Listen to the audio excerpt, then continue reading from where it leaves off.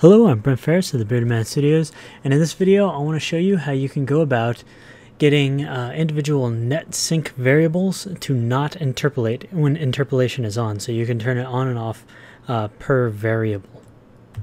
So if we look at this network thing, it has this sync float script on it. It has interpolation turned on here. So let's take a look at this. And we have a NetSync over a number, which is just a float, and if I press spacebar, I just add some arbitrary number to it. So we'll see it interpolate first and how we can turn it. Alright, so I'm going to be the host over here and the client over here, so host and client, and I'm going to select the network thing and scroll down and look at the number. So since the host owns it, when I press spacebar, you'll see that the value gets interpolated from what it is to that value. So we don't want this to be interpolated, we want it to instantly change. I'll show you how we can set that up.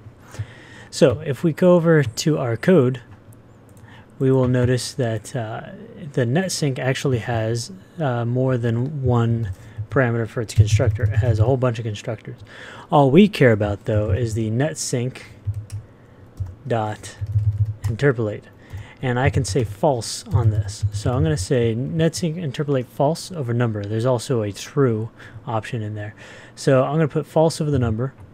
I'm going to jump back here, build it, and we'll see it again. Okay, same setup.